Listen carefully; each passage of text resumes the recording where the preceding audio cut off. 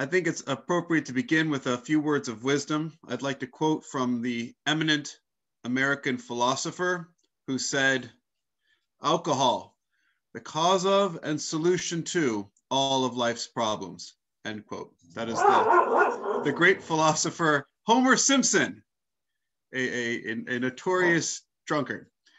Anyway, my name is Michael Landis, and I'd like to welcome you all to another installment of Experts Next Door. I am a trustee at the Saratoga County History Center, and one of the privileges of being a trustee is working with great folks and putting together programs like this. Just for those of you who don't know, the Saratoga County History Center is located in Ballston Spa at the Brookside Museum, and we provide a variety of, please pardon my dog who's very excited about this. If you hear dog sounds. Oh, okay. Yes, please. Sorry about that.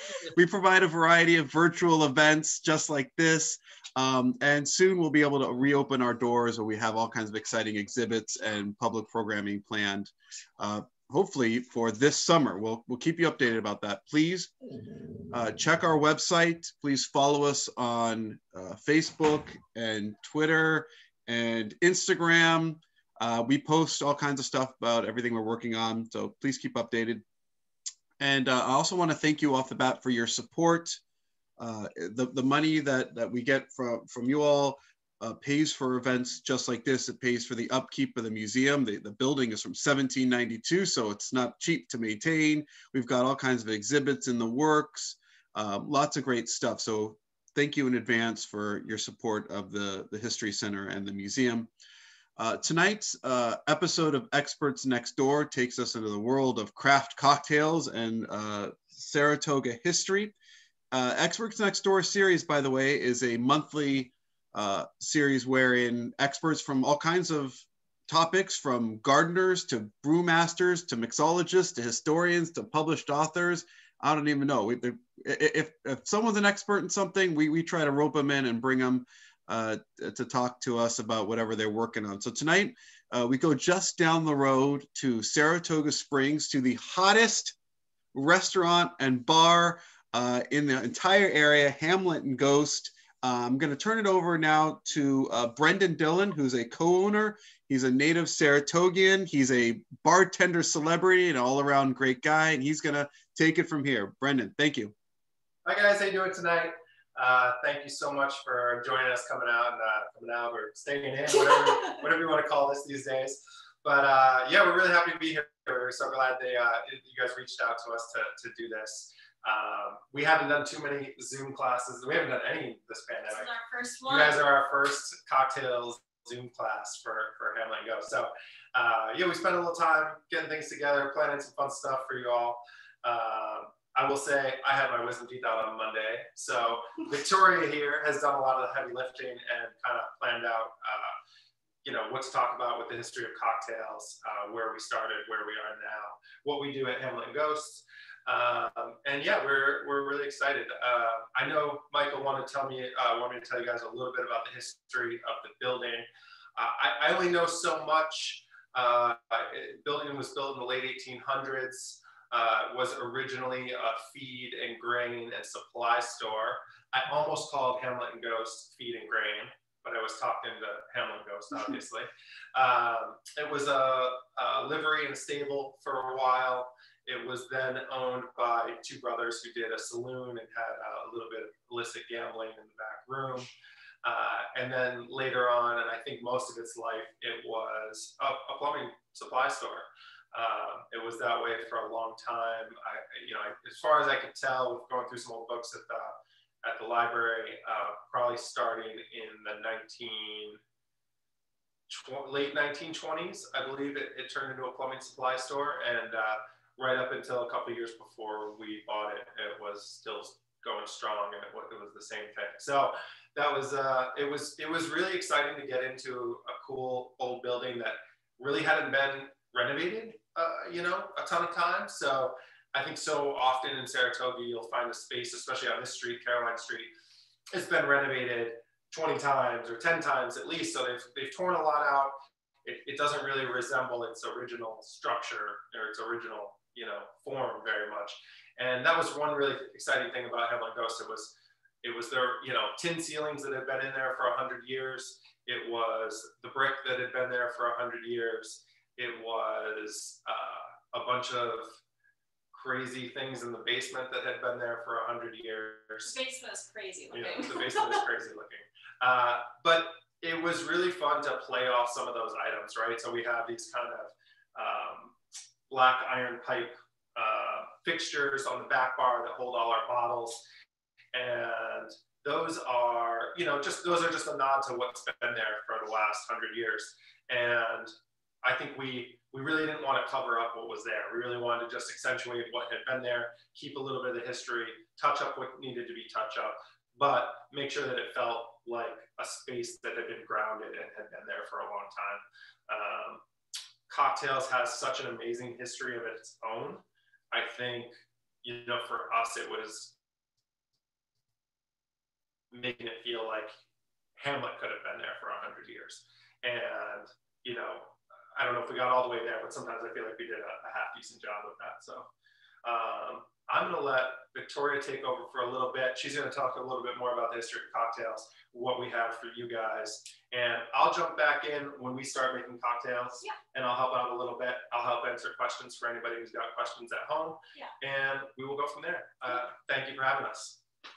Hi guys, I'm Victoria. I'm a bartender at Hamlet and Ghost. So what I'm basically going to do is I'm going to go through 5 different sections of cocktail history. We have the pre-dawn of the cocktail from before 1800. We have the dawn of the cocktail from 1800 to 1860. We have the golden age from 1860 to 1920, and then we have prohibition and the rebirth of the cocktail. I'm going to chop it up a little bit so it doesn't get, you know, kind of boring with all the history and then make the cocktail. I'm going to go through the golden age, and then we're going to make the cocktail, and then I'll finish up with prohibition and the rebirth of the cocktail. So mixed drinks have been around for centuries. And it's quite possible that the world's first mixed drinks were created in order to mask the bad flavors of the spirit. Archaeologists' evidence shows ancient Egyptians used dates and other fruits to flavor their beer. Romans drank wine mixed with honey, herbs, and spices. Taverns in New England were serving beverages like the sack posset. We have a posset on the menu. Yeah. That's where that comes from. Which was a mixture of ale, sherry, eggs, cream, sugar, and spices. It's important to remember that during the 1700s, alcohol wasn't just viewed as something that's social, but something that was medicinal for a lot of people. But on May 13th, 1806, the editor of Balance and Columbian Repository, which was a newspaper serving Hudson, New York, they were in camp of the Federalist Party. And when Thomas Jefferson was president, they wrote an article about a nearby Claverack candidate, and they had written the Democrat had used up the town's stock of alcohol in a frenzy of boozy vote buying. Stating the candidate's tab covered 720 rom grogs, 17 dozen brandies, 32 gin slings, 411 glasses of bitters, and 25 dozen cocktails. A reader later questioned this phrase cocktail, and the editor answered, a stimulating liquor composed of any sort of spirit, water, sugar, and bitters. And I thought this was just like a really funny tidbit that the editor also wrote. It is also said to be of great use to the Democratic candidate because a person having swallowed a glass of it is ready to swallow anything else. David Wondrich, who is a really well-known cocktail historian, credits upstate New York a number of times for the possibility of the birth of the cocktail. And he says if we follow the evidence, we can find the origin between the Hudson Valley, Connecticut, or Massachusetts. And I just want to reference a really wonderful book that I got to read recently, which is Spirits of Upstate New York by Don Kazantry. And it has so much history in here, from Hudson Valley to Rochester to more up north. And there's so many things in here that I can't even get to because there's so many detailed stories, and I would really check it out if you get a chance. So like most cocktail history, there's a lot of folklore attached to it, which makes it kind of fun and mythical. So I'm kind of go over some of the tales of the cocktail, where that term may have originated from. So the English cocktail in the middle 1800s referenced to a woman of easy virtue who was considered desirable but impure. And this was an attempt for the English to stab at the Americans for tainting their good British gin with ice or with spices. Another popular tale, a tavern keeper named Betsy Flanagan, who in 1779 served French soldiers garnished with a feather, and the soldiers toasting "Vive le cocktail." Flanagan was a fiction character, so that can't be true. Then we have Antoine Péchaud, who was a French refugee who settled in New Orleans in 1793 and opened an apothecary. He had made his own bitters. Called Péchauds, and we use them today in the bar. It's like an anise flavored bitter, and it's used in one of the most popular classic cocktails called the Sazerac, which originated in New Orleans. And then with that, he made a stomach remedy called an egg cup, a vessel called excuse my pronunciation, hoquetier. And they were saying that people that didn't speak French pronounced it like cocktail, but the apothecary didn't open until 1838, so that theory is also out. What people say really happened, according to David Londrich, who I mentioned before, is the term may have involved horses and their tails. So cocktail was a mixture of ginger and cayenne that they would put up the horses' butts to make their tail cock if they weren't having any energy. And I trust David Londrich, as most bartenders would with history. So I wanted to kind of go back to the pre-dawn of the cocktail, because the history of cocktails is kind of like a puzzle piece. So they all intertwine with one another. And there's something really special about the relationship of New England and the rum industry, and particularly Albany, which I found out, which is awesome. Rum is not only important in the context of New England, but rum is important in the cocktail that we're going to be going over, that we're making together, the French 75, because the template of the French 75 is a template made from the Tom Collins, which is a template made from the daiquiri template. So it's like a family tree, and we'll go over that in a little bit. But as everyone knows, the triangular trade had a huge part in rum. In the 18th century, New England became one of the leading rum producers in the world. It was the colony's only commodity that could be produced in large quantities by non-English powers and sold to the English. In the French West Indies had a large supply of molasses at this time, but the area was lacking in lumber, cheese, and flour. And these products were the main exports of the North American colonies. It led to a very strong business relationship. So rum distilled in the American colonies was shipped to West Africa, and they were traded for slaves. The slaves were brought to the sugarcane fields. They were forced to grow the sugarcane. The molasses from the sugarcane was then exported back to New England to be distilled into rum. New York was home to 17 rum distillers by 1750. And in the winter of 2000, an archaeological excavation took place after a building of a parking garage in downtown Albany discovered a piece of historical history called Quackenbush Square, which now stands Albany Distillery, if none of you have ever been there. It's near Hudson River, along the lane of Quackenbush Street, and extended to Waterville. Their remains were found of 2 rum distilleries that operated from the 1750s into the 1800s.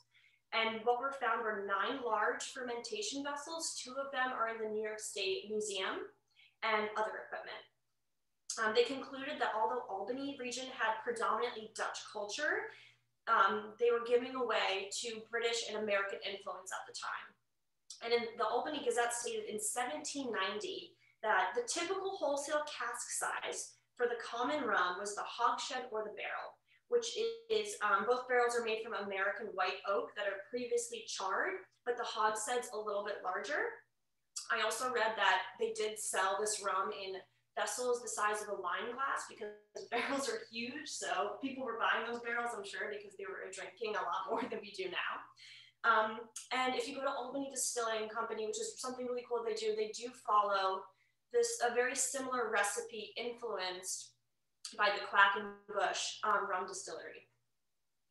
I'm gonna now get into the golden age of the cocktail. And after I get through the golden age of the cocktail, then we're gonna start making the French 75 because it's only fitting as it's part of that era. So this is the period between the Civil War and Prohibition, the mid 1800s. Jerry Thomas, who to most people that love drinks or, you know, bartenders, they would say he's like the founding father of cocktails. He was born in 1832, and before the age of 30, he had already traveled to France and England to show off his pure silver bar equipment. His travels brought him to South Carolina, where he studied the mint julep, El Dorado, the first gambling saloon in San Francisco, and then St. Louis, where he created the Tom and Jerry. He has gone to many places. That's just a few to reference. Thomas is famous for making bartending and entertainment. So his signature drink was the Blue Blazer, and I will never be able to do this, nor do I want to do this, but the cocktail he'd light on fire and pass back and forth between two glasses to create a blazing arch. And apparently he did this with his shoulders. I don't know if that's true, but anything for a good tip. This was the time when, going back to the triangle of trade, this was a time where the industrialization of America was shaping cocktails. So, you know, foreign ingredients were shaping the way people were eating and the way that they were drinking. So that, the new ingredients and then the entertainment value was like really bringing in the cocktail era. So it's really interesting. Two cocktails Jerry Thomas made that were were based off of Saratoga was from one of his books, 1887 book, How to Mix Drinks and the Bartender's Guide. The first was the Saratoga cocktail, which is really similar to the Manhattan.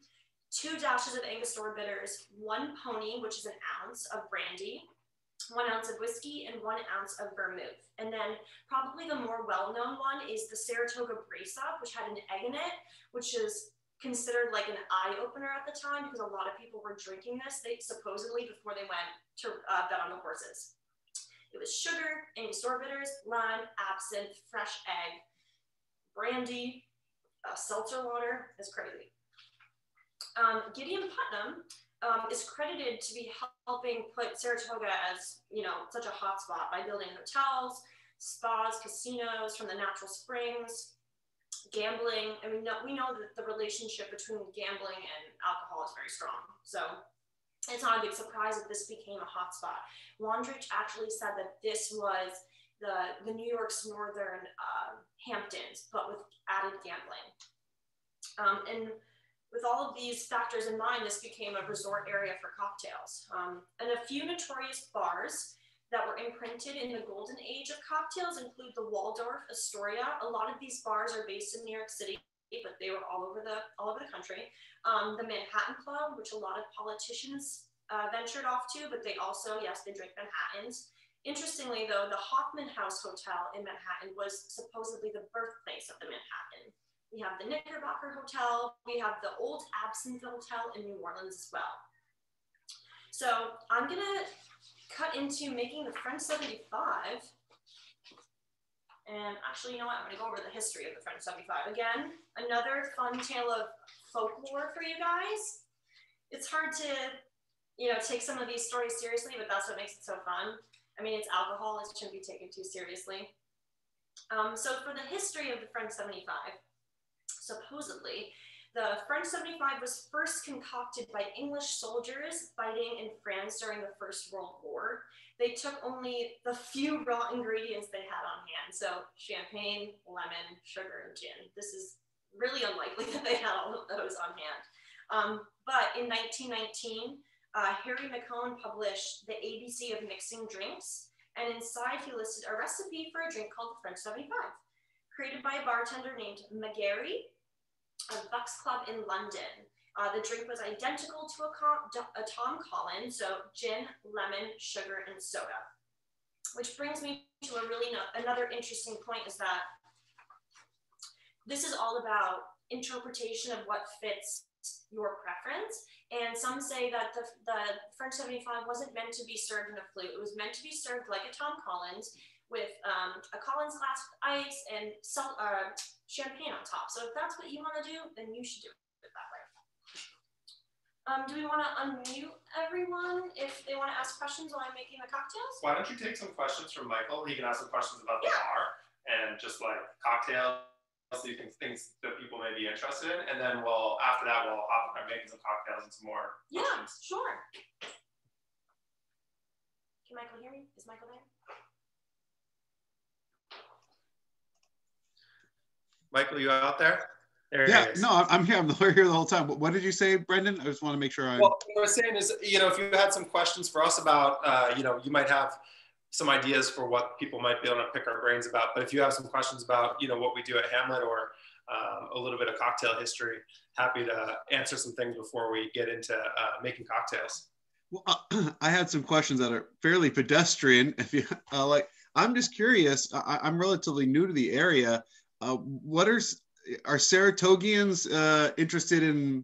Do they still drink the historic drinks, or you guys find yourselves having to create new concoctions regularly to appeal to the palates of the locals? I think it's a fine mixture of both. I wouldn't ever came into Hamlet and asked me for a Saratoga brace up, but people have definitely come to enjoy classic cocktails. It's a mix. There's a lot of tourism that goes on here. Some people come into our bar and they don't really understand what craft cocktails are, but for me that's exciting to introduce them to them. It's really all about people coming in and just being open to trusting what we do, which is provide high quality hospitality and a unique experience. So it's a mixed bag of different kinds of people, but you'd be surprised how many people that come in and are fancy drinkers, I'd say. Yeah, and I think, look, some of the most popular cocktails now, this is probably the best time for craft cocktails in, 20 years, if not more, probably 30 or 40 years. So I think now more than ever, people are drinking things that are as classic as can be, right? The Sazerac, the Manhattan, the Old Fashioned, the French 75. French 75. So those are still part of the modern bar staples. You get into some of the, I consider them some secondary ones. Like two of my favorite cocktails I'll give you are the Vucare. I love New Orleans cocktails. I love New Orleans. But the New Orleans cocktail options are awesome, and there's so many. Sazerac's part of that, but I just love Vucare. I also always push people on a Corpse Survivor, which is kind of a precursor to the Cosmo, and I think it's just a really great, citrusy, and everybody really always enjoys it. If somebody's had a Cosmo to start, which I know they probably haven't, had a lot of, cocktails outside of that, it's a good one to go to second, so we can always give people another option and give them something a little bit more historic, and just introduce them to something new. And then sometimes from that, we can get them drinking, a lot of different things and trying things they haven't had before. It's just a journey of tweaking every drink to guide them on a path that's choosing something different, every time that they come in or the next drink. Do you guys see any patterns? Is there anything that keeps coming up that, you're on the other side of the bar. To us, we're just ordering drinks, but do you guys see anything that amusing or interesting about Saratoga drinkers? We see plenty that's amusing from Saratoga drinkers. I don't know how many of those stories we could tell here, but I think as far as people ordering drinks, it's, every once in a while, we might get the cocktail geek who clearly knows more about cocktails than we do, from either a historical standpoint or, we love cocktails, but, I haven't read every classic cocktail book. I bits and pieces, and I've read a lot to get where I am, but every time, sometimes I'll meet more of a cocktail historian, a guy like David Wondrich or somebody who's just really, really into the history, and it's always okay, you give me a classic recipe, you give me something crazy, let's make it. Let's try something new. Let's figure out. Yeah, I'm always game to learn about a new cocktail. So I think as long as they come at it from a good perspective, we can always find something fun to kind of riff on or play on. A lot of old fashions. People love old fashions in this town, in my opinion. Super popular, which is great. It's my favorite classic cocktail. It's like the OG of cocktails. Yeah. It's just bitters, sugar, and spirit. I think one thing we've seen less of that is kind of nice is we've seen less of the vodka soda. Yeah. Less of the, you know, some of the drinks that I just don't think have a lot to offer. So, you know, I definitely see people drinking more gin, more whiskey, less vodka. We've never put vodka in the forefront, so that's partially just our bar. But because we don't put it in the forefront, I think people tend to branch out a little bit and really try something kind of new and unique. Yeah, I think it was hard in the beginning, right? Like when establishing what exactly Hamlet was. But I feel like as time has gone on, people come in knowing what our identity is, and they're up for that experience. We built trust too. Yeah. I think so much of being behind the bar as a bartender is building trust. So like as people get to know that you have their best intentions in mind, and we're not just trying to sell them a drink. Yeah. You know, as people get to know that we have their best intentions in mind, as they've come and had a few good experiences, then it becomes easier to recommend things, get people to try something they haven't had before, and ultimately, you know, start a more open dialogue. So would you say it's okay for people tonight, say if they go to your place, to Hamlet and Ghost, is it okay for them to say, hey, I don't know anything about cocktails, but I like gin. Can you whip me up something exciting? I mean, is that okay to just put yourself into the bartender's hands and say, do what you got to do? Is that like stressful for you guys, or do you love it? Well, it would only be stressful if I'm like in the weeds, but I'll still do it because I again, my favorite kind of customers are the people that are willing to experiment with you, and I just think that's just more exciting, and that gives me the chance to, you know, play with different flavor profiles, because this like journey of learning how to make cocktails is never ending. I'm constantly learning things. Brennan's constantly learning things. You're never just quote unquote an expert at making them. There's so many factors that go into it. So it's a challenge for me to like make something for someone that they're going to enjoy. And I think that's a great part of hospitality. And I think now more than ever, the information is out there too. You know, for someone who gets excited about cocktails, there's just a world of information out there. A good starting point would be a website called Punch Drink. I really trust the recipes there. I always find that the recipes there are really well researched and solid. Not so much from a historical standpoint, but from as far as high quality cocktails that come out really well. And I think, you know, it's really fun now. There's certain things you can do at home that I don't think really exist before, right? It's really fun. We have this thing called barrel aged cocktails, right? So you can take a gin drink. You can buy these little spiral oak staves that people use for winemaking, or you can get a little barrel. You can buy them online, but you can put, you know, maybe 2 liters of a cocktail in there, let it age at your house, try it every month, and see where that goes, and get something totally new and exciting. Another place I think that's really fun for experimenting at home is these kind of like pre-batch martinis. So you could take a wine bottle, you batch it out in ratio. So like 1 part vermouth to 2 parts gin, a couple dashes of bitters, maybe you throw something aromatic or something a little funky in there. And you can just keep that in your freezer. It gets better, it gets more interesting. You can sip on it later. You can always look up pre-batch martinis. Punch Drink has a couple articles about it. This is a great book. But this is a great book. The Cocktail Codex, if you're looking to learn how to make a cocktail at home, this is very good. We've got a couple of questions in the comments section. One of them says, could you please go over 2 Saratoga original cocktails? I think you mentioned earlier there's a couple that were original to the area. The Brace Up. I'm going to go over those 2. Is that okay? Yeah, go for it. Yeah, okay. So the first one was a Manhattan style cocktail. And what you'll see if you look back in history books of like classic cocktails, pre-prohibition cocktails, is there's a lot of repetition that takes place, which is honestly really smart. I mean, these were the father of cocktail making, but they were really ahead of their time in terms of creating formulas, because they were just making small tweaks, which is what I'm going to show you when we make the French 75. So we have the Saratoga cocktail, which is very much like a Manhattan. So it was 2 dashes of Angostura bitters, which is a bitter from Trinidad, which has like a lot of cinnamon and clove flavor. It had an ounce of brandy, so cognac, grappa, could have been anything. An ounce of whiskey and an ounce of vermouth.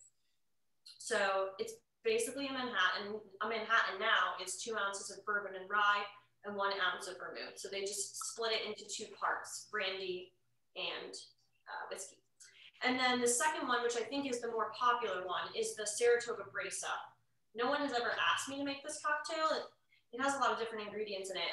It's the tablespoon of fine white sugar, 2 dashes, again, of the Angostura bitters from Trinidad, 4 dashes of lemon or lime, 2 dashes of absinthe, 1 egg, a wine glass of brandy, shake up and fill up with seltzer. So it's a spritz. Yeah, it's almost a flip or like it's a flip. Yeah. And just to give you a kind of a modern twist, something that I saw that I thought was really neat. There's a guy, Dave Arnold, who's he's big on the kind of scientific cocktail side. So he's always doing stuff with liquid nitrogen and carbonation.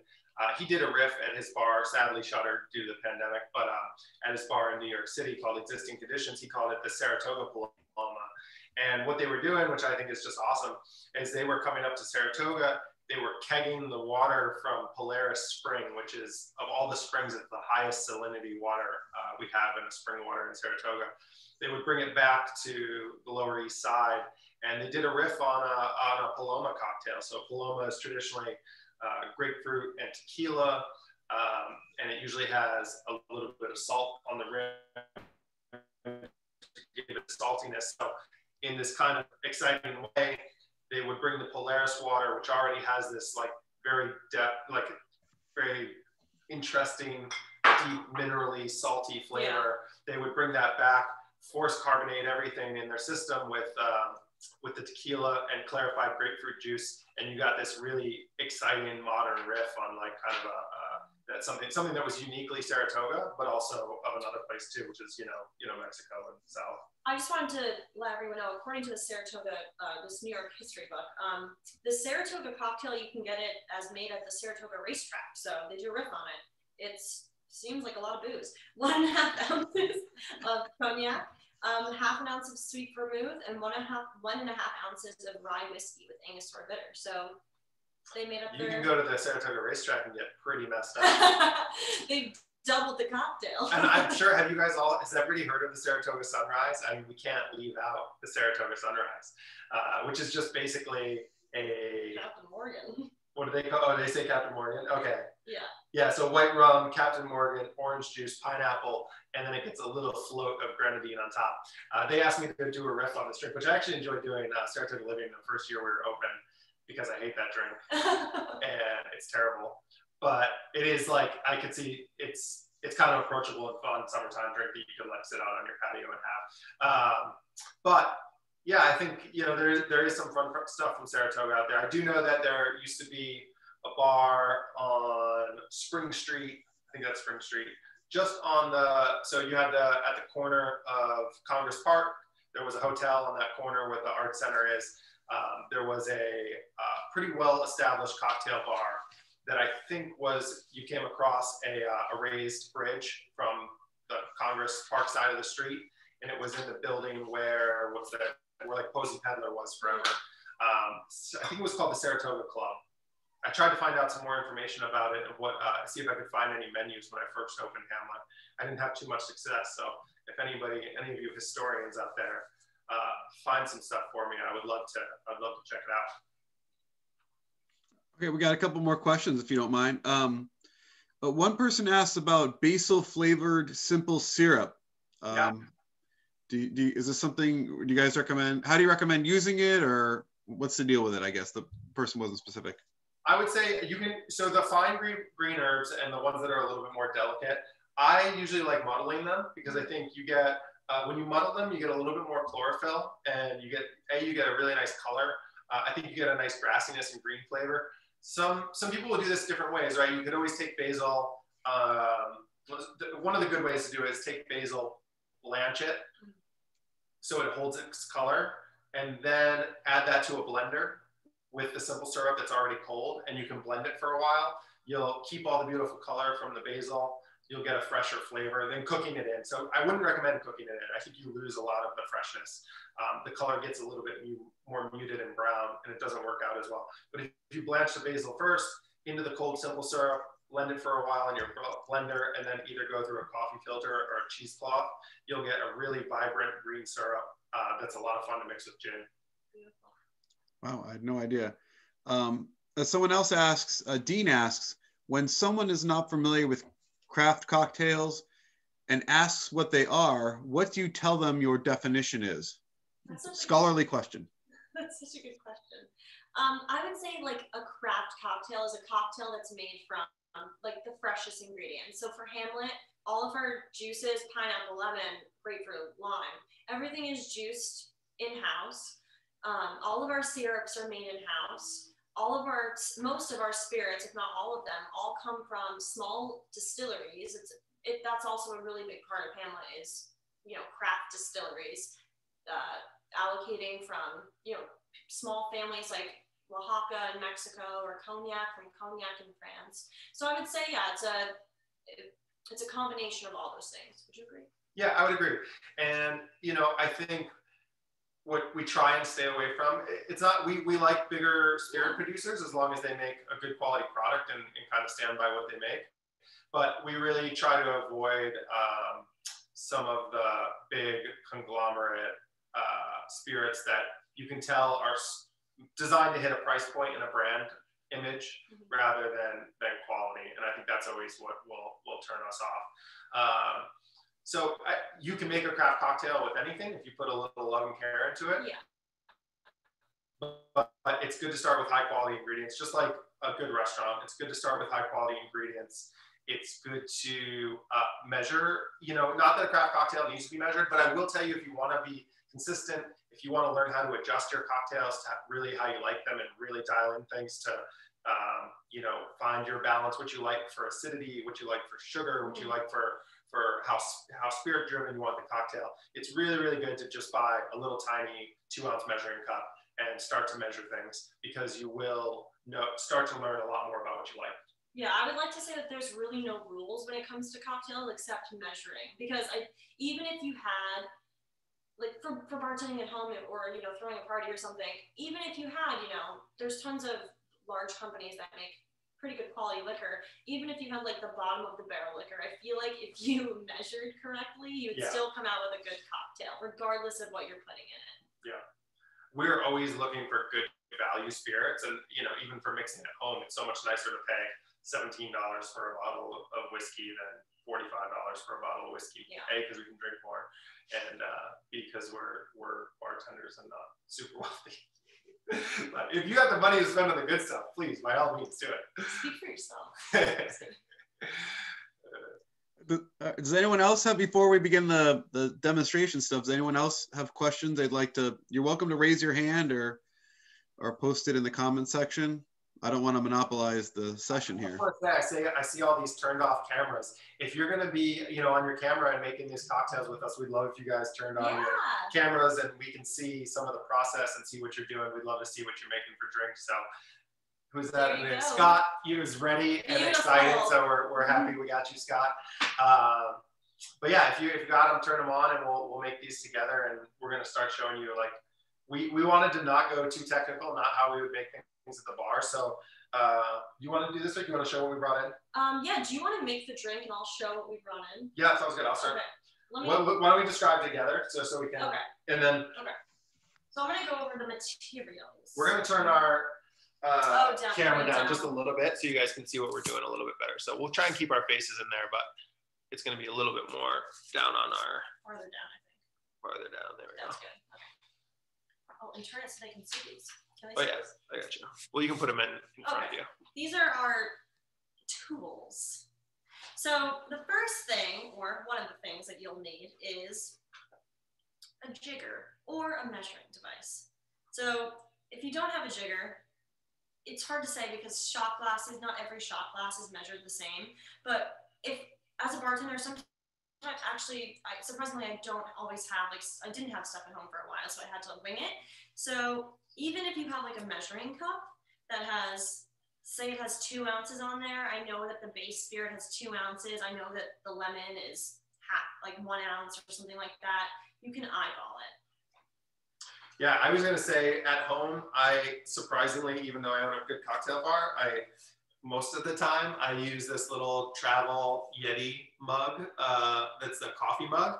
So I like this a lot because it's big, it's insulated, so my hands don't get cold when I'm making a drink. It's got this cool little magnetic stopper on top, and it doubles as a strainer. I don't even need to have a separate strainer. So as long as I'm not making something too fancy, I use this a lot. This is the classic Boston shaker, if you pick one of those up. However, this is a classic cocktail shaker. So it's 2-piece, and this is like one of those giveaways. Like you see, like anytime you see one of those liquor store, it comes in like a box and it comes with like a little mixing shaker on the side. Those work great. Keep it, because although I don't like this apparatus, I like the strainer. I like eat both of them, but for different parts. So this is sometimes what I would do. This is like a chili pepper. Yeah, this is like one of those pizza house chili pepper shakers. And I was taking this part of it and I was doing that. And then I had a shaker. And then when I was done, I would and put the top back on. And then I had a strainer. If I'm muddling things in, like we were talking about basil and herbs and fruit, it's always good to have a little bit more of a fine strainer. So this guy is just a little bit of a tea strainer from, I think this was from Saratoga Tea and Honey, but they use this for if you're brewing loose leaf tea instead of a tea bag, and I'll just pour my cocktail through there, and that'll get rid of any, say, mint leaves, basil leaves, raspberry detritus, anything like that. So you can find anything, any sort of vessel, glasses. Again, just be creative. Yeah. So I know we put 2 recipes on there for you guys. I wanted to go through a little bit about what I like and why we gave you 2 recipes. One thing we love about this recipe is that it's just so versatile. It can be tweaked and changed. It can be, you know, if you up the amount of ingredients, you can just have a nice sour. I love this drink. I always push people to try this drink with gin because it's my, with cognac. I'm a cognac lover. I know, I always like with cognac. I said gin by accident. But I just love this drink with cognac. A lot of people have had it with gin though, so we want to kind of have it both ways, you know, if you weren't in the cognac world yet. So depending on what people bought, you can do it both ways. And we wanted to show, we're going to show probably 4, at least 3 cocktails, maybe 4. We're going to show you what your options are for really like tweaking this at home and getting creative and getting the creative juices flowing. So I will show you guys, I think Vic's going to get our sparkling wine. Another thing I really liked about this cocktail is how flexible the ingredients are. Some cocktails are much more picky to what ingredients you use. And this one is really flexible. You can do this on a super tight budget with, you know, 50 ml bottles from the liquor store. You can buy, you know, cheap sparkling wine. I think it always still comes out good. Or you can get a little crazier and you can have a really nice, you know, at least I wouldn't go really nice champagne, but you can do a nice bottle of champagne, a little bit better cognac, a little bit nicer bottle of gin. And every time you do that, I think this drink's gonna just level up a little bit and get a little bit more special, which I like about it a lot. So we are gonna show you guys how, we'll use this, you wanna use this one? Yeah, Sorry? We're gonna go like the homemade way, not how we would do it in the bar. We can always go back later. We'll do one like this way. A bunch of vessels. Yeah, and then we'll switch over to some of our bar tools from Hamlet and show you guys how we would do it in there. So I'm gonna make the classic. I'm gonna make my favorite right now. I'm gonna make option number 1 on the sheet we sent you guys and show you how easy it is to pull this drink off at home. So if you're following along, this is when you'll need your ingredients. You gotta have your simple syrup out. You gotta have your spirit, a little bit of ice, a lemon, and I don't think I put it on your sheet, but a peeler or a knife will get you by for the garnish. So we'll, let me show you how this goes.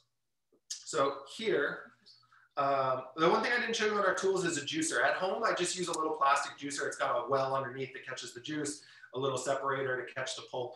For today, I'm gonna just show you in our little hand squeezer juicer. We use this at the bar sometimes. It's called a beehive juicer. And it opens like this, and it squeezes like this. If you don't have that today, you can hand squeeze. You can use a little bit of a juicer. or you can just like stick a spoon in there. You only need a ½ ounce of juice, so it's like, it's not going to be too complicated. You'll see. Or if you're in a big pinch, you can muddle. You can muddle, yes. Vic wanted to tell you can muddle. So I'm going to take our 1 lemon here. We're not going to need the whole thing. We're going to cut it into a piece. We'll set our other piece aside. This goes in kind of not always as intuitive as people think, but it drops in, slice side down. It goes, we're going to use our jigger. So into our jigger, top comes down on here. And the great thing about this juicer is it really gets all of the juice out of the lemon. And it's super, super fresh. And it smells amazing when you do it. Because you get all the oils from the... Or like going up in the air. You can't see it from here, but like as you press it, it's like oils just like... It's really nice. Dispersing into the atmosphere. Client, yeah. Anyway. Okay. All right, so we've got a ½ ounce of lemon juice. We just took some of our simple syrup from the bar. I know if you made it at home, we always use a 2-to-1 simple syrup. It's a little less dilution. For us, it was just, I don't know, it's always worked well for us. We like the way the cocktails come out. I feel like because it's concentrated, because it's 2 parts sugar, 1 part water, you always get to use less of it. Yeah. And if it's equal parts water to sugar, it just becomes more watery, and then I feel like it kind of adds a watery texture. Yeah, I agree. We're gonna do cognac. We chose, this is something off the back bar, Pierre Ferrand. This is a great value cognac. Their cognacs go up in price and get amazing, but this is kind of one we choose for the bar. A little bit pricier than you need to go, but it is a really good value cognac, I would say. Yeah. And there are a lot of good value cognacs on the brand coming from small brandy houses in France that sell to the larger conglomerates like Hennessy, for instance. So they might bottle their own and sell it under their own brand name. There are really good deals to be found. More, you know, some really fun. I mean, Armagnac is amazing. The prices are much lower than cognac, and you get some really, really high quality Armagnacs for cheap. A little sweeter. Yeah. Sweeter. All right, so in our shaker, that's it. That's the whole party. Cognac, lemon, simple syrup. Can we talk about balance? Do it. You talk, I'll add ice. Okay. So like I said previously in my historical pamphlet, was that the French 75 is a template from the Tom Collins, which is a template from the rum daiquiri. So the rum daiquiri is known to some as one of the 5 main classic cocktails. And so it's kind of like an umbrella of the sour family: spirit, sugar, citrus. And a really important thing about figuring out your preference of how you like any cocktail is what ratio do you like from tartness to sweetness. So for the classic rum recipe, the daiquiri recipe is equal parts sugar to citrus, which is just like the French 75. But if you're like tweaking it, again, small tweaks are really important in understanding the balance of a cocktail. So if you want it a little more tart, you bring up the lime or the lemon, whatever the citrus may be. A splash usually equals 0.25, a quarter. Or if you want it to be a little bit sweeter, you can bring up the sugar, another 0.25. So it's all about balancing the cocktail and finding out what balance you like, just small tweaks. Always adjust your drinks in quarter-ounce increments, yes, I would say. Always. Like, as we're making stuff for the bar, we're almost always saying, hey, add a quarter ounce of this, or take away a quarter ounce, let's try it again. So that's usually how we approach balancing out drinks, especially as you start to work with different liqueurs and different flavors. Some liqueurs will come in at a little bit higher bricks, a little bit higher sugar content, and you'll have to adjust for them as we kind of forge new drinks and make new ideas. Yeah. And just to be safe, you can always add, but you can't subtract. So if you're unsure about something, start drier. Yeah, start drier. Start with less. Shake it up. Shake it up. So in my little Yeti travel mug, I closed my my little drinking hole there. The only thing you have to watch out with this is you have to hold it on nice and tight. It doesn't leak at all, but you don't want the top to fly off. Yeah, it's not the same thing. 15 seconds. 15 seconds, and you know, I've heard a saying is you want to wake the drink up, you don't want to put it to sleep. So you're always going to shake with a little bit more force than you would think. Sometimes one of my pet peeves of watching other bartenders when I go out to drink is they give it an old and then they're done. And it just makes me very sad inside. What we're looking for is we're looking to chill the drink really fast. We're looking to get just to the right dilution so that we don't over dilute or under dilute. We want to combine all those flavors so that she's got it. Kathy, you're doing a good job. It's Cynthia. Oh, Cynthia, you're doing a good job. I see. Sorry, the name is wrong. So we want to wake it up. We want to give it a good shake. And if you're using something that's uninsulated, when it feels like just cold enough that you can't really feel like you can't hold on to it anymore, that's when you're done. If you're using something insulated, give it a hard 15 seconds and shake really well. I'm going to show you how this goes.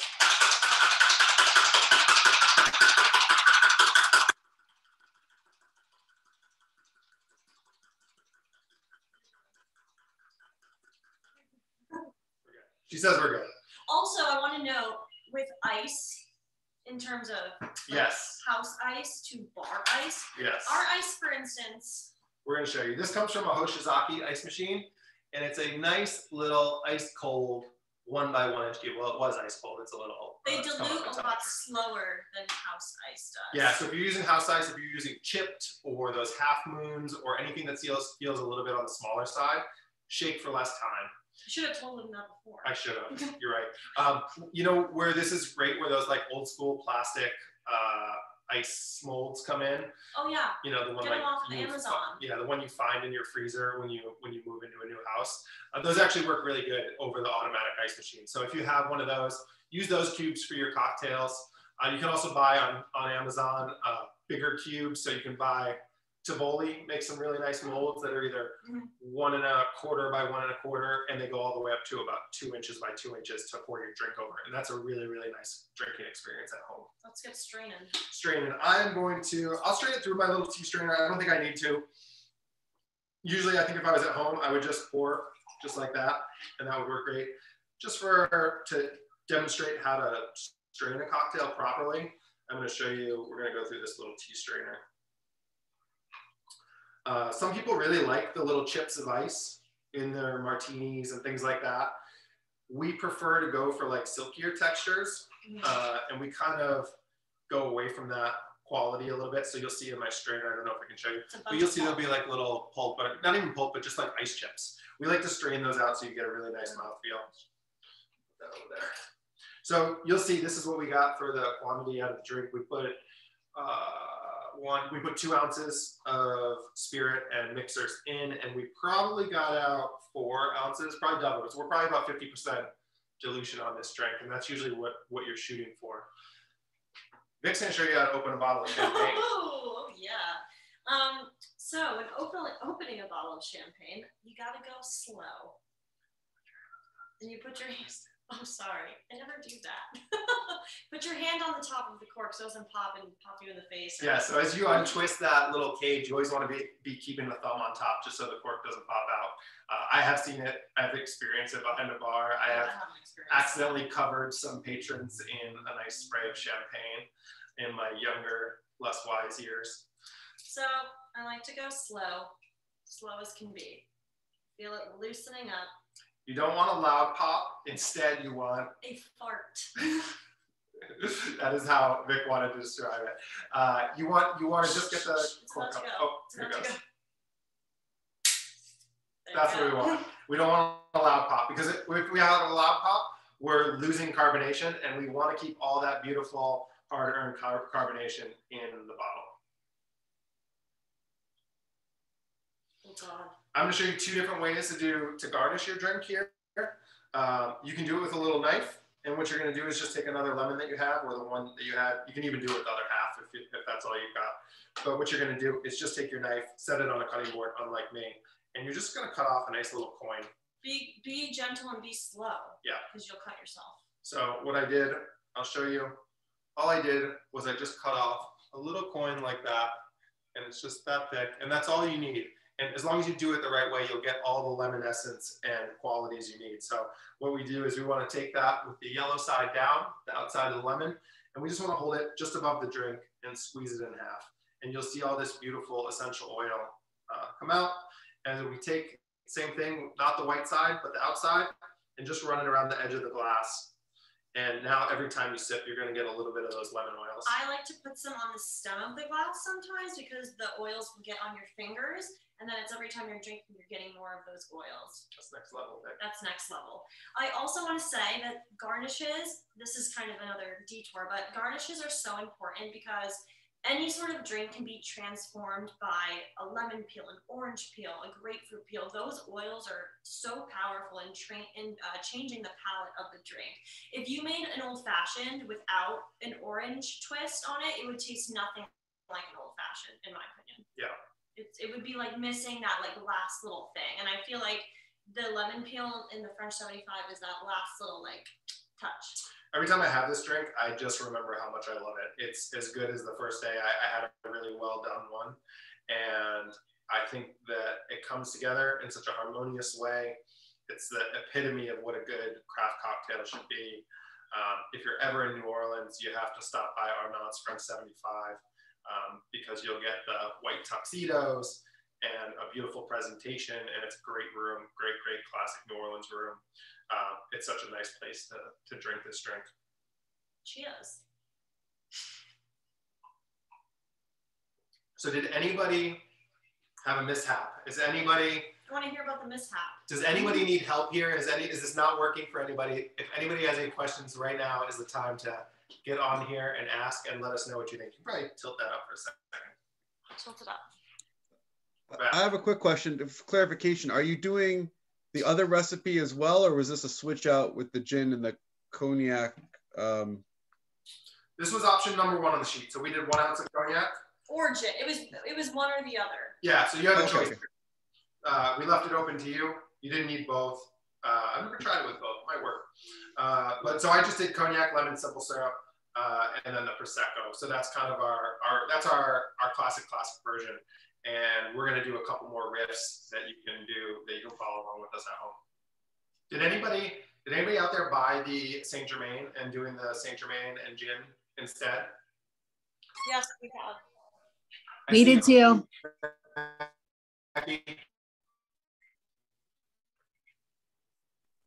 Oh, there it is. There she is. Hi, Katie. All right, so that's what we're gonna jump into the next version. We're gonna do the gin and Saint Germain version, so you can see it. And then after that, we're gonna show you how easy this drink is to riff on. And one thing I love about this drink is you can use up little bits and pieces of fruits and bits that you have in your fridge that you want to kind of make a cocktail out of. So my one that I always seem to have is raspberry. So I didn't have raspberries today. We're gonna do a cherry version, but later on we'll show you, or we'll explain how you can do it with cherry. So Vic's gonna make the gin and elderflower one. I'm sorry, will you put it back down? Yeah, I got you. All right, we're gonna do a riff. And let me see here. Okay, so for this riff, I'm gonna use my chili tin. So for this riff, if you're looking down at your sheet, we have 1 ounce of gin. Doesn't matter what kind of gin you have. We have the same 1/2 ounce of lemon, but you're gonna see that we brought down the sugar to 1/4 of simple syrup, and then we have 1 ounce of Saint Germain added. And that's because Saint Germain is an elderflower liqueur, and usually liqueurs that are flavored usually have added sugar to them. So we brought it down, like we said earlier, 1/4. So bringing that down 1/4 because we're already adding sugar with another ingredient. What is this shaker called? Do you remember? That's called it's a Japanese jigger, but you're right, it has a different name. This is my favorite. People don't normally like this one. Yeah, so that's a Japanese jigger. It's kind of fun. You don't see them for home use just as often, but basically it is 2 cylinders with a kind of a middle piece. And in each side, there's a set of lines. So on that side, you get, if I remember correctly, a 1/2 ounce. Wait, it's 2 ounces. 2 ounces at the top. Yeah, it's 1 ounce and a half. Oh, 2 ounces, ounce and a half, right? On that side, on the big side. And then on the small side, you get 1 ounce, 1/4 ounce, and 0.75 ounces. Most and people, there's little lines on the inside for it. Most people like this jigger because it's just one straight tunnel, and it goes from 1/4 of an ounce all the way up to 2 ounces. Yeah. Okay, so this doesn't probably really matter when you're at home, but this is the way that Brendan just trained me to make drinks. You always start with the cheapest ingredient. So say you're at home and you mess up. You didn't waste any alcohol, or you can just shoot it and be like, it is what it is. Yeah. So I'm gonna do the 1/4 of simple syrup. And then we have, oh, here's the elderflower, sorry. Yeah, so we just took a little, they were using our bottle down at the bar, so we just decanted it into a Hamlet and Ghost bottle. So 1/2 ounce of Saint Germain. So Saint Germain, if anybody doesn't know, this is an elderflower liqueur. So they pick elderflowers in the peak of the season, add it to a base of sugar, water, and neutral grain spirit. So it just has this really lovely floralness that matches well with gin. Gin always seems to pair well with floral aspects. You'll find some gins that are more floral driven, and then you'll find some gins that are more juniper driven. So this is a juniper forward gin. Tangray, very classic London dry gin is that style. So I think that these, I probably on a drink where I started with, or if I knew I was going to use elderflower, I probably wouldn't pick a really floral gin. So Tangray 10 would be like the more floral version of Tangray. Instead of 10 botanicals. Yeah, so instead I would go for that more juniper gin and let the elderflower kind of pair with that herbalness. If you go a very floral gin and then add the elderflower on top, you can end up with something that's a little potpourri-ish or a little bit too floral, I think. Other way. Oh, I haven't used this thing in a long time.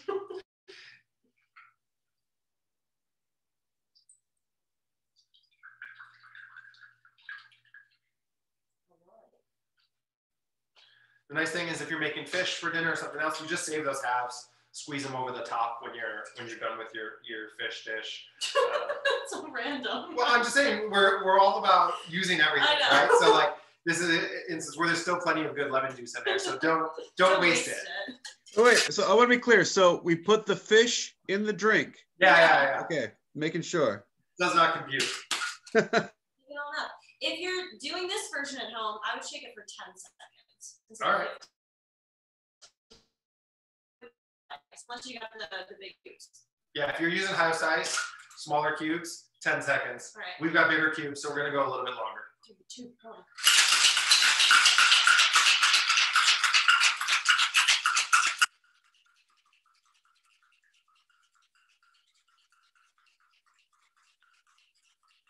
That was so slow. That was seconds.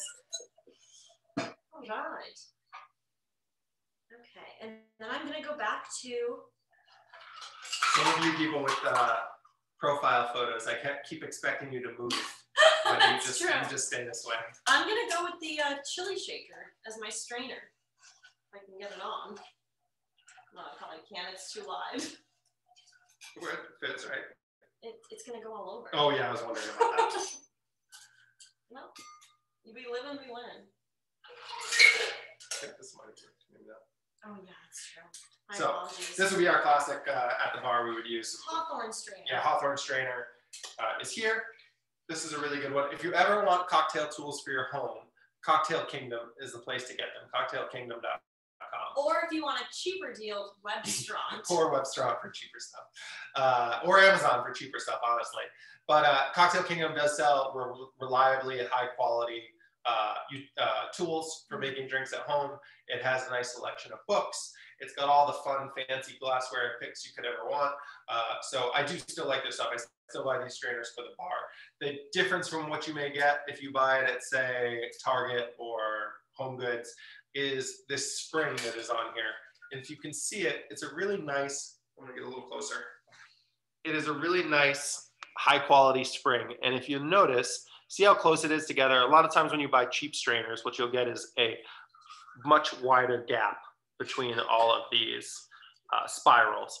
And this gap is great because it gives you more control over the drink, more control about how much pulp or detritus comes out. And the whole thing's just made really well and works really nicely. I didn't need it because I improvised. She improvised. 2 of these, say you have a Boston strainer or something like this at home, you can just put the little one inside the large vessel and then just create a very small lip opening so that way no ice comes out. That's like the old school high volume Yeah. bartender trick. And then prosecco. So I showed them with a knife how to make it. Yeah. She's going to show you how to do it with the peel. We use the peel at Hamlet. I prefer the peel because personally I'm not very good at cutting the peels off of the lemon because I tend to get too much of the pith, which is the white part of the lemon on the inside, and the pith is really bitter. So this guy, and I personally like to go through each part of the lemon peel. So I do one side, the middle, and the other side, and then sometimes I just do an extra twist. Couple times, and then it's all still good. Such a good drink. Here, well, cheers. Ooh, it's good with the elderflower. Cheers. Cheers. Cheers. Who made their drink? Who's enjoying it? Does everybody think this drink is worth the effort? I hope. Good. Good. It's good. Give us a thumbs up if you're enjoying it. Sweet. Love Yes. that. Yeah, we love that. I also love it without the Prosecco Yeah. because I really like gin. It's Yeah. just delicious. So my first one I had with the Prosecco, but then the second one, you know why? Yeah. Yeah, that's like the daiquiri recipe. Yeah, and you should look up a bee's knees. A bee's knees is a really classic gin, honey, and lemon juice drink, and it's very simple. Bee's knees? Knees, yeah. Hilarious. Okay. Gin, lemon juice, honey. As classic again, as classic as can be. It was a way during Prohibition that people would cover up cheap gin by adding sugar and honey to it, because that was, everybody had sugar and honey for their tea. You would take bathtub gin, add a little bit of honey on top, add a little bit of lemon juice on top, and you had a great cocktail. And we still make those, and we always riff on those at the bar. They're really approachable and good. Now we're going to show you how you can be your own bar star at home. That's right. I'm going to show you a drink real quick. So we're going to take the base recipe for the and the meat flavor. Yes, we're going to take the base recipe. So we're going to use it. I'm going to do gin. I said I was going to use cognac to Vic, but I'm going to change that. I had downstairs are cherries, a little bit of cherries. They're just macerated cherries. I'll get a little closer. They're just cherries that were macerated. She put a little bit of juice. Yes, she did. Yeah, a little bit of juice and then cooked them down. I will tell you when I'm at home, 90% of the time I'm using up some blackberries, some raspberries, or what else? Cherries if I had them in season. I feel like those are the blueberries. main two. Yeah, blackberries and raspberries are like such a good muddled fruit for drinks. So if I was at home and I had a couple extra raspberries, I would muddle them the same way I'm going to do these cherries, and you'll see how this comes out. So I'm going to use Vic's Boston Here, use Shaker. this Boston Shaker. All right, perfect. So let's transfer this over here. I'm just going to take, if I was at home, I would probably take 3 raspberries, maybe 4. So I'm going to take 3 cherries, a little bit of the syrup, and drop them in the bottom. And then we improvise. This was a little mini meat pounder that Vic had at her house. Usually we'd use a muddler. I do have a muddler at home, but a spoon will work. Any blunt-ended object, the back of a spatula will work. So I'm going to use this. We're going to muddle these up a little bit just to get some out. Now, are you going to adjust the sugar because of I think I'll go down a little bit. I think this is a time where you would only go down like a scant amount, so to say. So what I'll do is I'll start with that. I'm going to use the rest of your lemons that you didn't use. So I'm going to put it in here. Again, we're using everything up. So I got about a 1/4 ounce out of the first lemon. That one's done. Let's see if I get another 1/4 ounce out of the other one. Nope, not quite. I got to cut another lemon.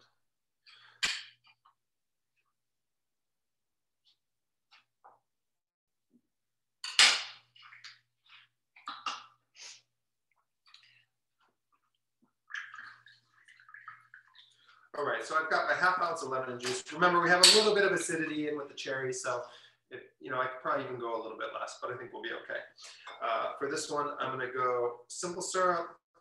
We'll drop down. So when we're making drinks at the bar, a lot of times we'll reference a scant 1/2 ounce or a heavy ½ ounce if we think that that drink just needs a little bit of adjustment, just of tweaking it down.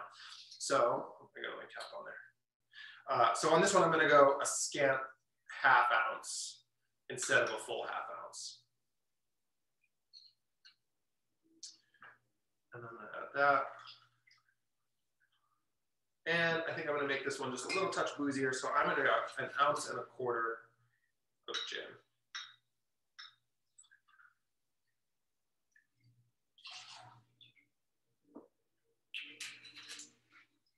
That's that. Now we add our ice. I'm using my fingers. Usually I have a little pair of tongs. That's okay. We're doing it just for us. No big deal. Big side goes on the little side. We always put, it's a little hard. A lot of people tend to drop the shaker straight down.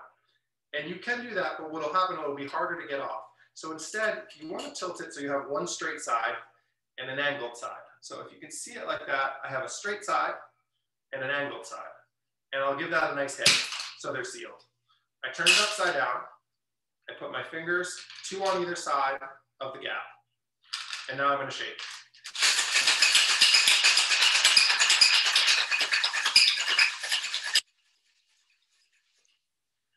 And what we're left here is, if you can still see it, I have my straight side here. I'm actually going to turn it around. So now I have my straight side on this side. And what you want to do is you want to turn it so, let's see if you can see it. That lip is farther Yeah, open. so I want to turn it so that it's perpendicular to that.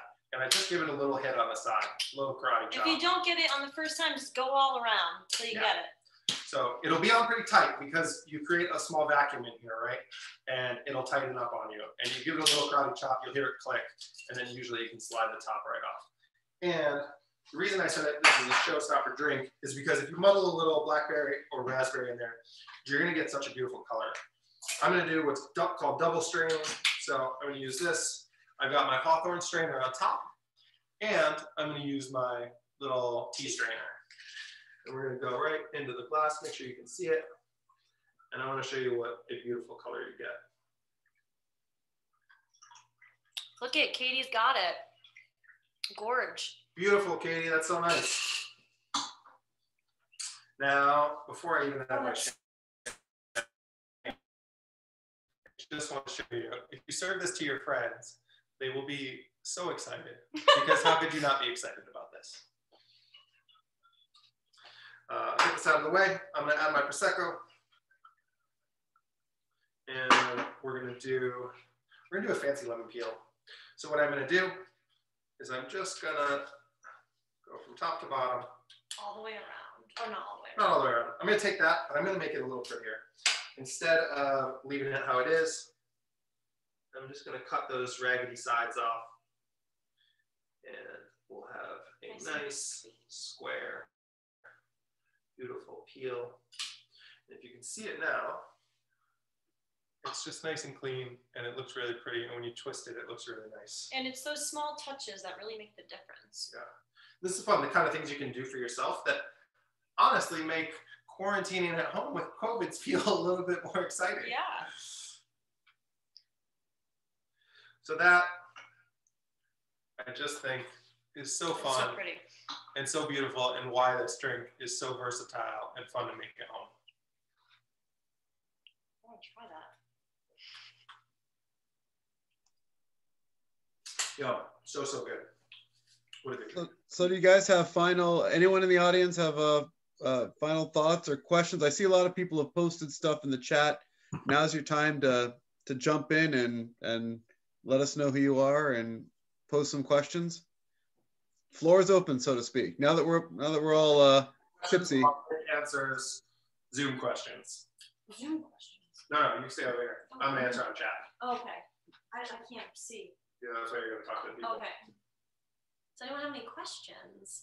Yeah, looks like Nicole, I hope I'm saying your name right. Nicole says, or asks, how do you come up with your original cocktails and your menus? Oh, so that's a fun question. We're actually in the middle of doing a spring cocktail right now, which is, it's all of the bartenders participating. So it's Brendan, myself, Sonia, and Jerry right now, who's a new bartender who used to be our bar back. He's so awesome, and we're so proud of him. So basically, usually it comes up with like a concept, and I think it's really important, like Brendan was explaining with, you know, the raspberries or the blackberries, seasonal ingredients. So we're always looking for, you know, spring flavors, spring herbs, anything like that. And then what usually happens, at least this is for me personally, I'm a really big fan of taking any sort of classic cocktail template and twisting it and making it my own.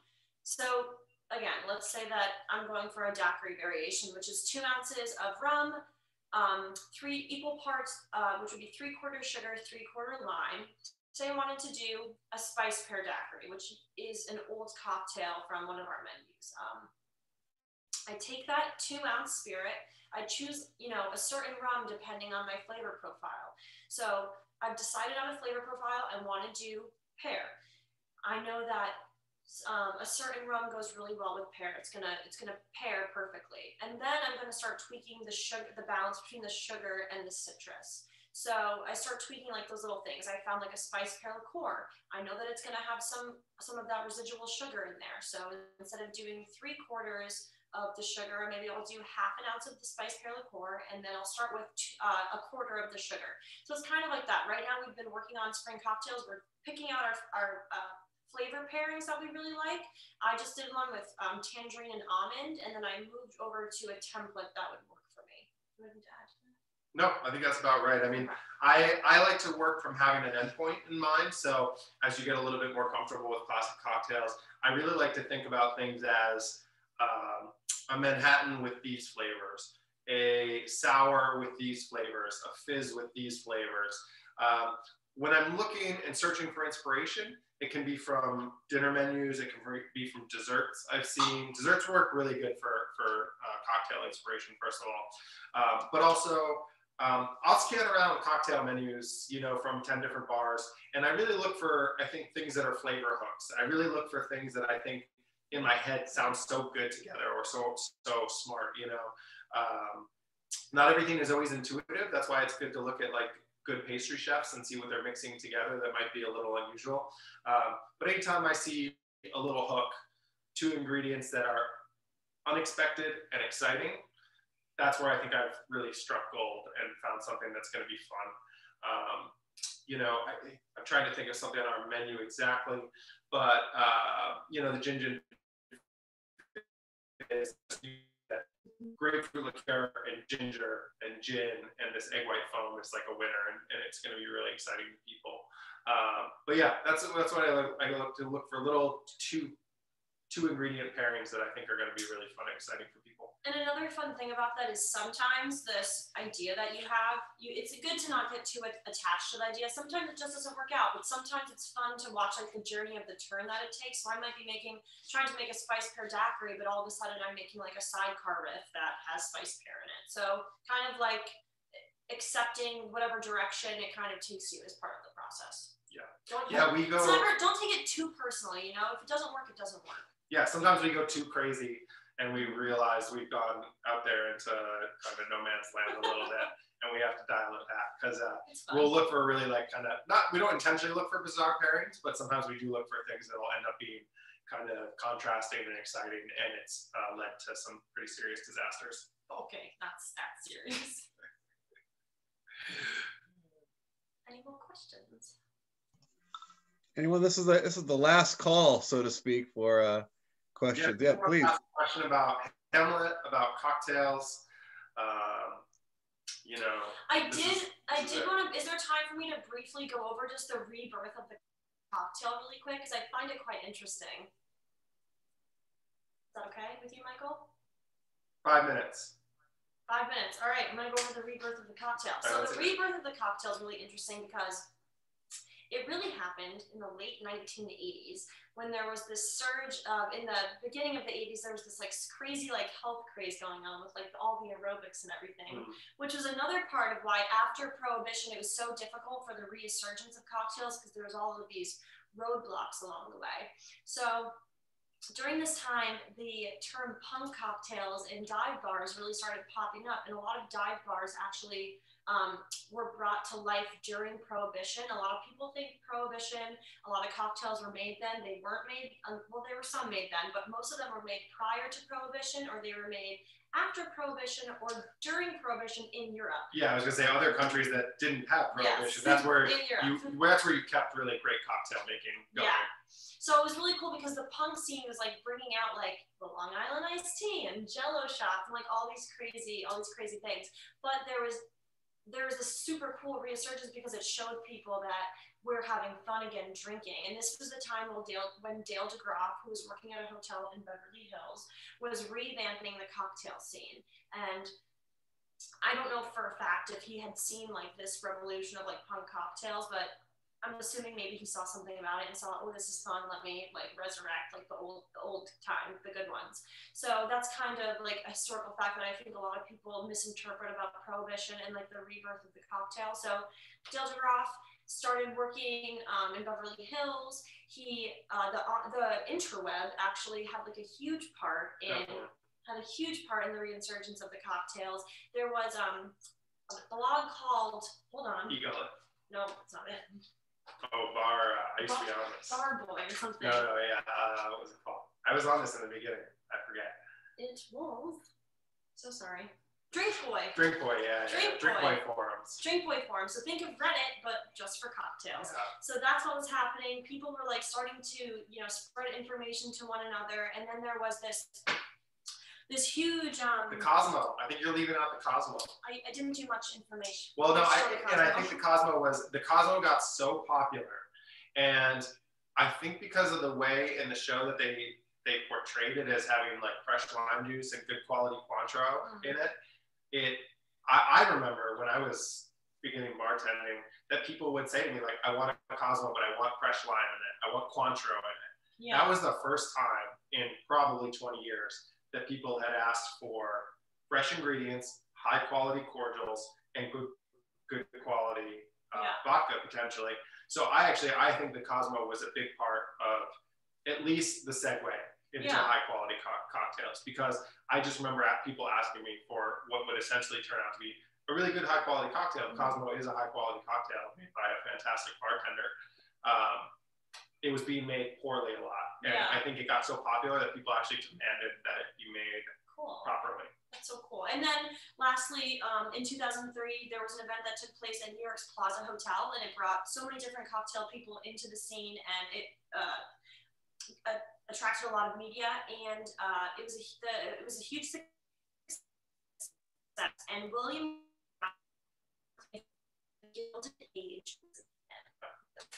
I think a lot of where we're at with cocktails boils down to 2 or 3 bars in New York City that went in a whole new direction. You had Milk and Honey, which was kind of this crafted faux speakeasy, where people, it had all these rules for drinking. It had all these, you couldn't order a Cosmo, you couldn't order a lemon drop martini, you couldn't order a vodka soda.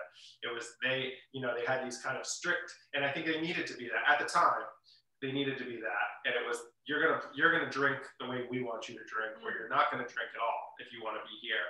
And people really fell for that, and it became one of the most popular and hard to get spots in a bar in New York City. And from there, you had a couple of really fantastic bartenders who all seemed to kick it off at, namely 3 bars: Milk and Honey, the Pegu Club, and Milk and Honey, the Pegu Club, and Death and Company. Who makes this book that we just spoke of? Yeah, and those were the big 3. Those are the people that were crushing it in New York City. All the bartenders from all 3 of those bars in the beginning have gone on to be award-winning bartenders. Open their own places, spawn, tons of bartenders that went out into the world and did great things and made it possible for us to do what we do. And we just love doing this. It's really fun. It's really fun to be behind the bar. Yeah. It's fast-paced. It can be a little frantic, but you kind of get into this funky flow state where you're really kind of vibing with the people that are in front of you. It's a lot of fun. Delivering the experience that they're looking for, whether it's learning about cocktails or enjoying a date night or out to, just have a little quiet evening by yourself. It's really fun being behind the stick. And I think you know, the whole goal behind Hamlet and Ghost was give these guys, Vic and Sonia and Jerry and the people who've kind of come before them, the tools to do anything behind the bar, right? You know, like I will buy anything for the bar, anything that they're excited about, we'll get it so we can deliver fun experiences, because I want them to be hooked and to be excited and to have something really exciting to tell the person in front of them.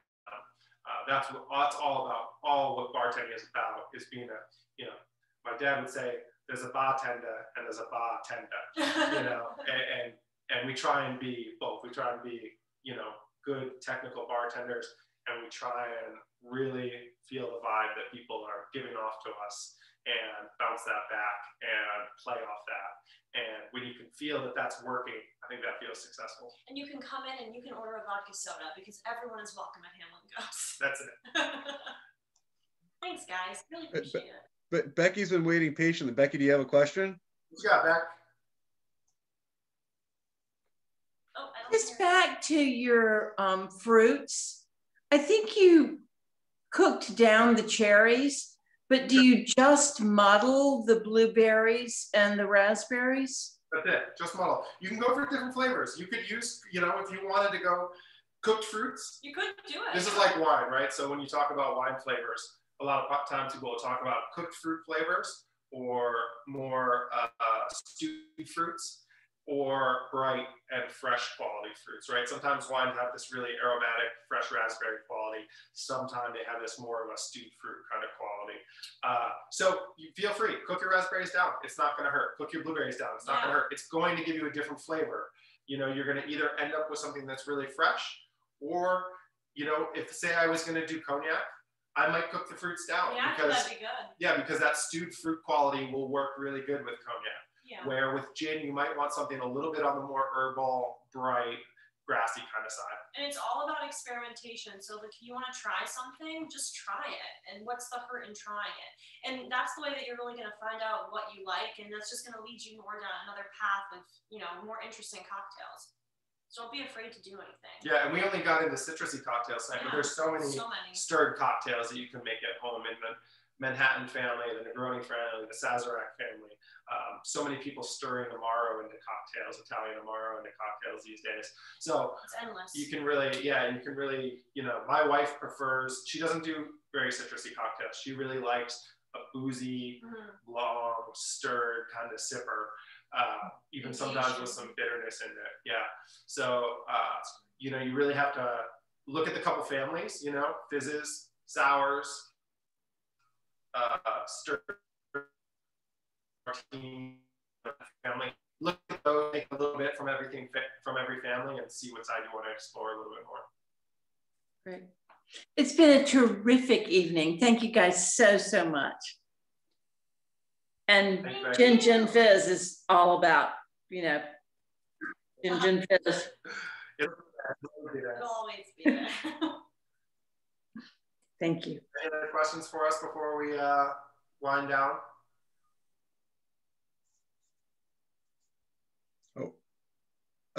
Anne asks, I guess the last one, do you have any non-alcoholic beverage options for those who can't partake for medical reasons?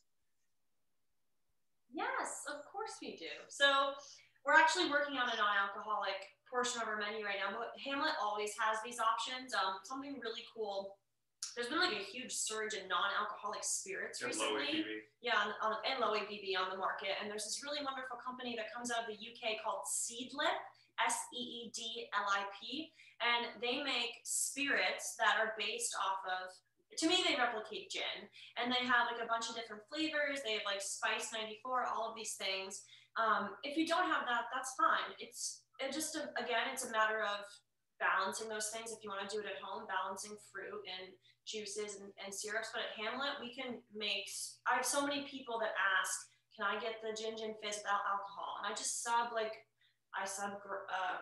grapefruit juice or something like that. You know what I mean? Like, we can sub those things out. And if you do go the route of the non-alcoholic spirit, it makes it even more vast. If you search Amazon for low ABV cocktails, there's one big book in particular. I wish I could remember the title off the top of my head, but a really good quality book that's about, it's a mix of 0, 0% cocktails, and then it's about half of it is low ABV, so all stuff that probably falls under 5% alcohol. So it depends on if you just can't have high proof or not. The other thing I was going to say is something cool we found on the other day. Yeah, there's a site called Kegworks, and they sell a couple non-alcoholic spirits. Each one replicates either rum or whiskey or tequila. It's really cool. Yeah, and so we're going to get some of those and experiment with them.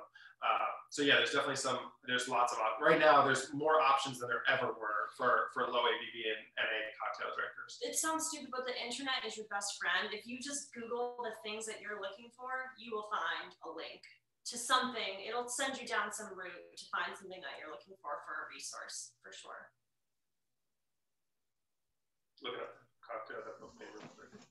All right. Any final? Anyone else? We don't want to cut off things too quickly here, but this party has to end at some point. And as they say at the bar, you don't have to go home. Well, you're already home. This is the book you want from Amazon. It's called Session Cocktails. It's by Drew Laser and the editors of Punch, and it's a really fantastic low proof and 0 ABV cocktail book. And I just want to let you guys know that you can always email Hamlet and Ghost, or you can or you can Facebook message us, or you can Instagram message us with any questions ever, and we're happy to answer any questions for you in regards to resources or anything like that. Yeah, Punch Drink, Cocktail Kingdom. Those will be I think if you started there for both tools and recipe ideas, you would find a world of stuff to kind of rabbit hole down. Mike, I think you're muted. Sorry, I'm just reminding people that you guys are in downtown Saratoga Springs, perfectly located, right on the corner. Can't miss them. Beautiful historic building. Beautiful interior, great food too. I don't want anyone, we're not talking about food tonight, but holy moly, if you guys haven't been down to Hamlet and Ghost yet, it's the eats are just as good as the drinks. I can tell you it's my favorite place in town. So I've got a personal interest in this, just for full disclosure there. So if you haven't been, I suggest you guys, especially before track season, get down there. Because I think this summer is going to be crazy. That's right. All right, anyone else? Any other final thoughts? Everyone good? All right, well, on behalf of the Saratoga County History Center, please allow me to thank you for joining us tonight, and to please check our website and our social media accounts. We have one of these every month, all kinds of different topics, and this went very well tonight. I would love to have Hamlet and Ghost do something else, perhaps in the future. If they're willing, we'll exploit their generosity any chance we get. So, yeah. Thank you very much. It was great. Thank you so much. Thanks, guys. Cheers. Thank you. Good night, everyone. Bye, everybody. Thank you. Bye-bye. Cheers. Bye.